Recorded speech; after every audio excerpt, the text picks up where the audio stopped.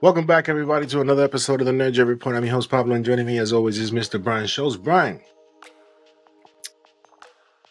Green Lantern. The names, ever since we started doing our lineup, the names have just been popping up of the possibles. There have been rumors of certain individuals that we did not have on our list, Brian, because we thought, haven't they done enough already in the superhero genre? Can we find somebody else? A few names did pop up that I was like, yeah, that makes sense. That could work. But we'll talk about it. But now there seems to be a hunt, Brian, for this role. Where are we with that? Who are the names that have been encircled around for the possibility of playing Hal Jordan? Well, the biggest one is that an offer was made to Josh Brolin, and he said no. So good for you. That's confirmed. The Hollywood Reporter had that story. So our former Thanos, our former Cable, that's who they wanted, and he said he passed.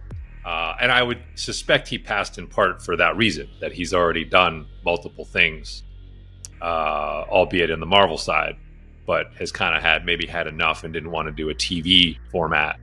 That could be a movie format later for that. The other two names that were prominently featured as being on the list, but it doesn't seem like they're offering right now, is Ewan McGregor, Obi-Wan Kenobi, obviously, and Matthew McConaughey, who HBO Warners would have history with. If you think about, True Detective, which they've said Lanterns is sort of a True Detective style show. He was on the original version.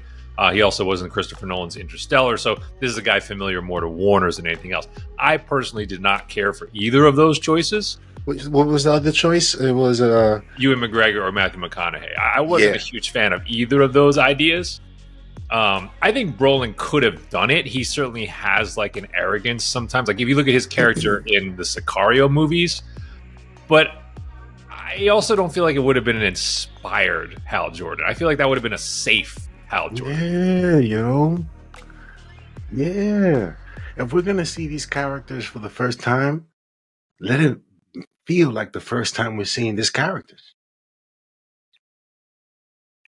Especially because they've got to distance themselves, and they are with the age, but really distance themselves from the Ryan Reynolds take on Hal. Right? It is out there. It does exist. So you really need to go in a really different direction, I think. And I don't know. None of these three struck me as it. I don't know that you and I have hit it, other than if Bradley Cooper wanted to take the call. But I just, other than that, I don't know that there is like we've seen a rumored name where it was like, aha, like that's Chris Pine. See, I would say not old enough.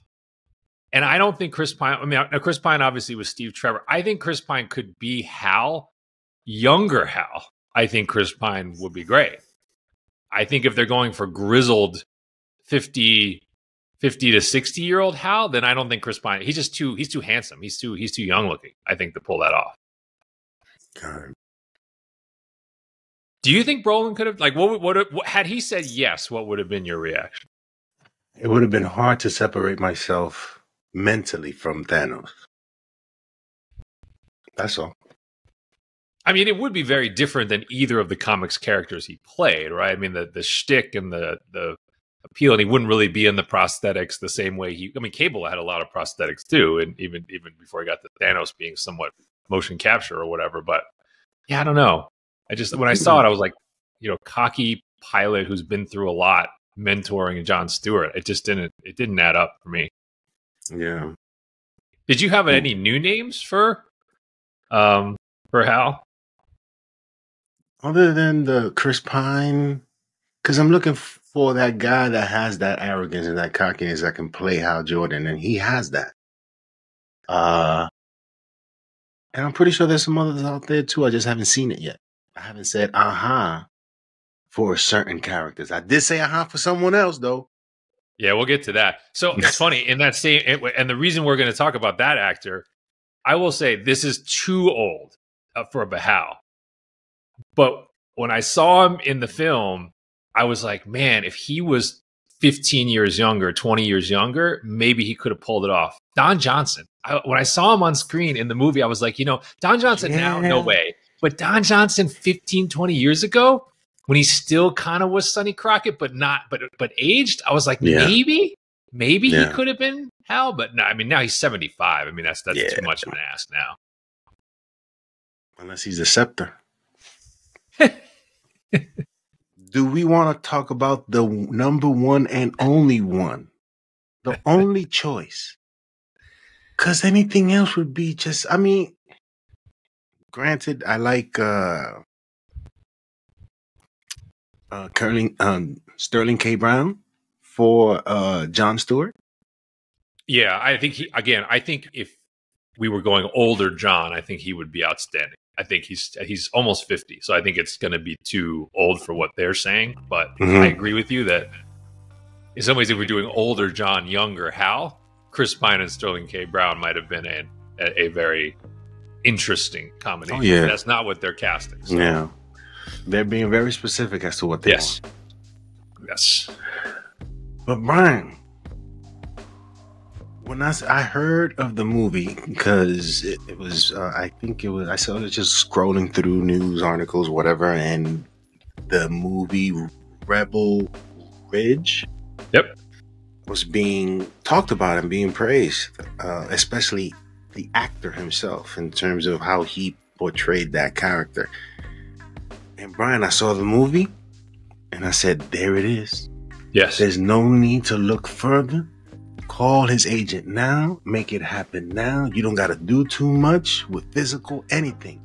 That's your guy. We are referring to Aaron Pierre. Yep. In Rebel Ridge. What did it remind you of? Reacher / something else, Brian, or just Reacher? What was popping into your mind when you saw this? Well, I said it was more First Blood meets Batman. Yes. Than Reacher. Yes. And the reason I say that is because Reacher doesn't hesitate to kill anyone. And part of what makes the movie great is that this guy has Batman's code of not doing that. We want to do a show about Rebel Ridge as a movie, but the Aaron Pierre discussion, 30 years old, got some acclaim for Barry Jenkins' Underground Railroad TV series, but has not hit big. This has the potential to be one of the great sliding doors sequences. Yeah.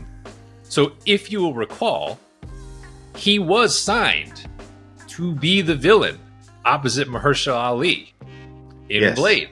That's where I remember his name from. And at the time, nobody really knew who he was. And then he confirmed that as Blade went through all of its problems, his character was written out of the script and he was no longer part of the project. That moment, if he does go on to become Jon Stewart or something else, or honestly taking over the role in this movie, because this movie has its own troubled history, could wind up being one of those we look back on it and it's like a what if. What if Blade had happened with him as the villain and, instead of where he winds up going. But I agree with you. 6'3", looks amazing, sounds better. He's playing Mufasa. He's voicing Mufasa. But it's like, and he has a look. It's distinctive. And like the minute you see it, you're kind of like, he definitely could be a Lantern. Like you could just throw the suit on him. Like he looks like John physically. He moves and sound. I mean, you couldn't have a more perfect Jon Stewart. And he's right in the age bracket. He's going to be hot off this movie. They'd be idiots not to call his agent and try. If they haven't already, they'd be idiots if they haven't called him already, Brian. Already he should have been getting the call. Because I'm pretty sure these movies aren't seen the first time when they release. I'm pretty sure people talk about, look at this guy, watch when this movie comes out. I don't know. I'm pretty sure, man. So who knows what's happening on that end? Because right now we're only hearing about, we need Hal Jordan. Yeah. But in theory, Stewart is the lead. I mean, I guess they're co-leads, but the pitch has been it's a Stewart, 1 and Hal 1A series. And so this is definitely one of those force of nature performances where you just like the second he's on screen, you can't take your eyes off, and it's amazing. And not to take away the attention of what should happen, but when I heard the name Matthew McConaughey, yo, are you kidding me, yo? All right. Nah, yo, it's like, come on, man. But whatever. But this guy, there is a restraint to the performance. Yes. His monologuing, like his monologue about pace, is one of the best things I've seen in a long time.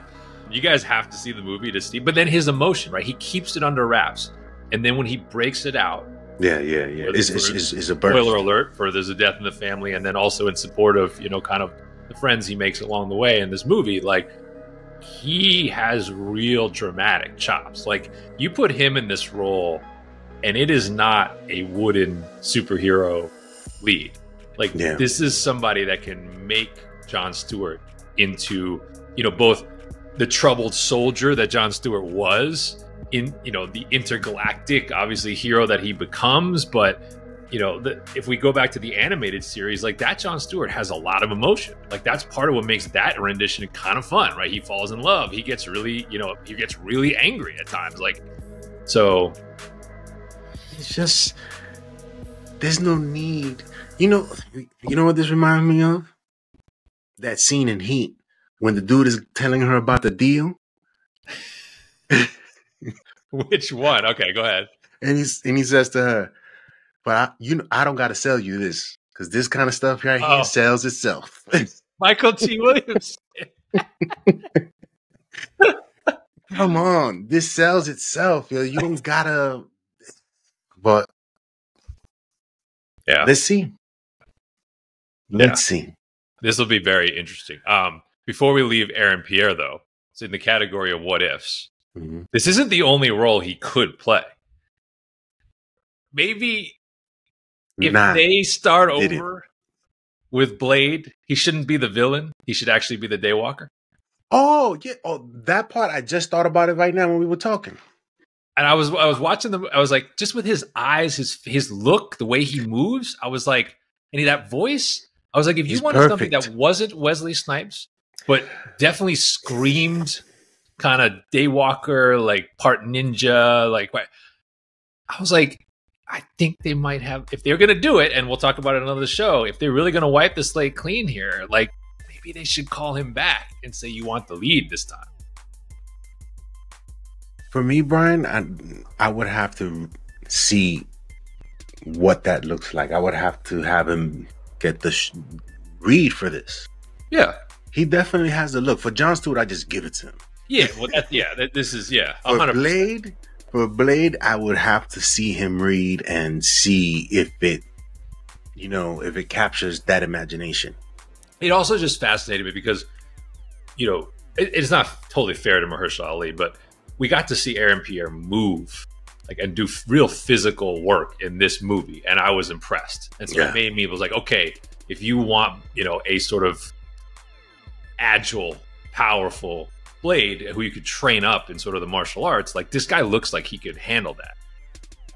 So I don't know if he quite gets to Snipes' athleticism, because Wesley Snipes is probably one of the more athletic leads we've had in 50 years, but it at least crossed my mind. At least crossed my mind.